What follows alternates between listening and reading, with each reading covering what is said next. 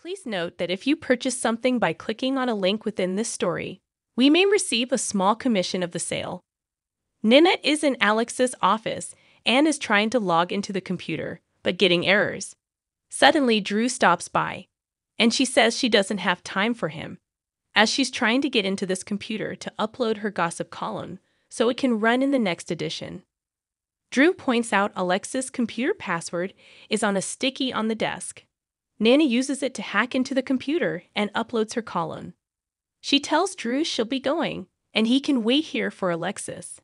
He explains he's here to see her, and wonders if she likes this new job. She says it's not what she wants to be doing, and Alexis hates all her ideas. Drew wonders if she misses Crimson. Of course, Nina misses Crimson, calling it her baby, and it did not prepare her for this job. He says selling lies about beauty and fashion is one thing, but you can't lie in a newspaper as you will get caught. Nina asks why he's asking her about Crimson, as she doubts Carly, and he pillow talk about giving it back to her. Drew explains he fired Carly, and Nina is stunned. She thinks that couldn't have gone over well, and then says, "Oh my God, Carly dumped you." She thinks Carly dumped him 30 seconds after Jason came back. He only says it wasn't like that. She knows he is still angry at her, so is he really going to give Crimson back to her? He hasn't decided if he wants to let it die or not, but he doesn't like his name attached to failure. Nina's fine with Carly's name being attached to the magazine failing.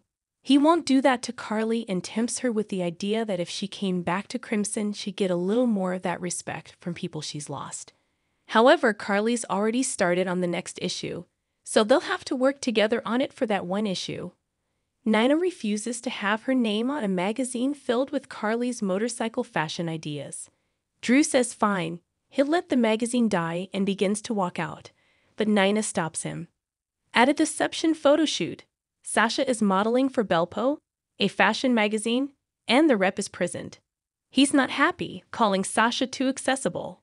Lucy stops the shoot to give Sasha some notes. She asks her to pretend she doesn't want to be here and act as if she is doing them a favor. The shoot still isn't going well, so Sasha stops the shoot and asks the magazine rep he wants from her. He feels it's not her, but it's just not going to work for what he needs. He excuses himself, and Sasha guesses they have the morning free. In the deception office, Cody finds Maxie, Tracy, and Brooklyn meeting with Spinelli about new safety protocols. Maxie thought he'd be with Sasha, but he says it's a solo shoot today and she has Lucy there. Tracy chuckles at the problems Lucy is likely causing. The meeting is interrupted when Maxie is called by the upset rep from the company behind the shoot and learns it's been canceled. After her call, Maxie claims everything is fine, but Brooklyn says it isn't as Cody texted Sasha and learned Belpo canceled the shoot. Lucy and Sasha arrive, and Tracy asks what Lucy did to get the shoot canceled. Sasha says it wasn't Lucy. The creative director wasn't happy with the way it was going, and nothing she could do could solve the problems. Lucy explains the issue is that Sasha is just too wholesome. Lucy tells her not to take this the wrong way, but Sasha's photographs are too darn nice. Cody says this is insane, and Sasha is gorgeous. Lucy says she's not disputing that, but she doesn't have that mystery and edginess that magazines want. Suddenly, Tracy is called to the hospital for a board meeting and takes off. Maxie reminds Lucy that she picked Sasha as the face of deception, so she can't ask her to change her look. Lucy suggests maybe they need a second face. Spinelli gets a call from Michael and excuses himself from the meeting. Cody stands up for Sasha and says if they are replacing Sasha, then he won't be a part of this company either.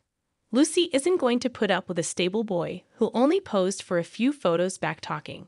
She also says to be honest, Sasha isn't that good of a model, and they only let her stay so she'd be happy. Maxie insists that is not true. Cody tells Lucy he's never hated a job more than he hates this one. Put him on fake smiles and petting alpacas. Cody says Lucy doesn't have to fire him, she quits. Lucy tells him that he can't, as he has a contract. Cody tells her to sue him and storms out. Maxie thinks they can give Cody time to cool off and then smooth things over. Sasha says she knows Cody, and he's not coming back, his mind is made up. Lucy says the beauty business is tough, and she hopes Sasha isn't offended by what she said and that her beauty was never in question. Sasha was not offended, but hearing Cody's words about finding modeling tiring and tedious made her realize she feels the same way. She thinks maybe she should quit too. In her room at the hospital, TJ questions Heather about some gaps in her medical records before her surgery. TJ is paged and steps out. Heather is left with Laura, and she thinks about how different her life was years ago. Heather says it was nice for Laura to come, but she doesn't have to stay. Laura feels that nobody should be alone before surgery, and there aren't many Webbers left, so they need to stick together. Heather is glad she can remember how she was.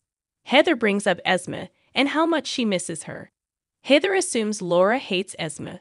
Laura didn't hate Esme, she hated some of the things she did, especially the last thing she did. Heather can't help but wonder if she herself had made better choices, if she could have had a better life. Heather asks if she was always this wild. Laura says she always took risks and went after whatever she wanted, but she wasn't crazy. Laura says this is a more recent development. TJ interrupts and says they are ready for Heather in the OR. Heather asks if the surgery is successful, what happens next? Will her life get better finally, just for the DA to send her to prison across the country? Laura doesn't know if she has any options.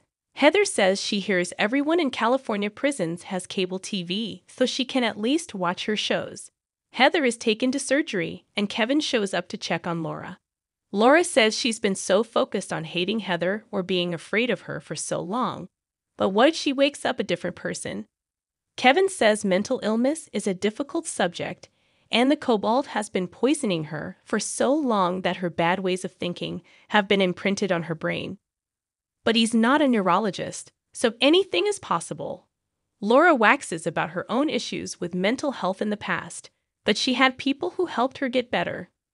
Laura wonders what if Heather had someone to help her. Would she have had a different life?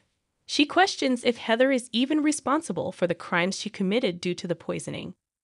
Kevin can't see all of her crimes being overlooked, but Laura knows Heather was never this crazy. Kevin says she has a heart of gold for caring about Heather in spite of everything she's done. Kevin offers to search for any cases being overturned on psych evaluations. Dion finds Liz at the nurse's station and tells her there is a discrepancy in the med storage area. They are short on drugs the system says they should have. Willow listens in and texts Michael they need to meet. Liz checks the inventory and thinks it might have been a simple mistake in reporting. And the drugs missing aren't anything anyone could sell on the street, just some antibiotics. Liz looks into what's going on, talks to Terry over the phone, and is certain this is just a reporting error. Dion asks Liz what if this isn't a reporting error and the meds are gone. Liz says that would mean their system isn't secure, and she could lose her job over this. Willow goes on her break and meets Michael in the Quartermain stables. She says the meds she took to treat Jason have been flagged as missing, and Liz is going to have to answer for the discrepancies. Michael says they'll figure this out. Willow doesn't see a way out of this for them or for Jason. Willow continues to spiral and fears that Agent Cates could start questioning them. Michael tells her how Jason protected him when he was a teen in prison, so he has to stand with him now and needs Willow to do so as well. Michael calls Spinelli and asks if he can hack into the GH pharmacy system. Back at the hospital, Liz finds the system reporting is now up to date. Willow is back at work and listening in that everything has been fixed. Tracy appears having heard there was an issue with the pharmacy. Liz explains everything has been accounted for, and it appears the system hasn't been keeping up to date, which is a problem. She's sorry Tracy came down here for nothing.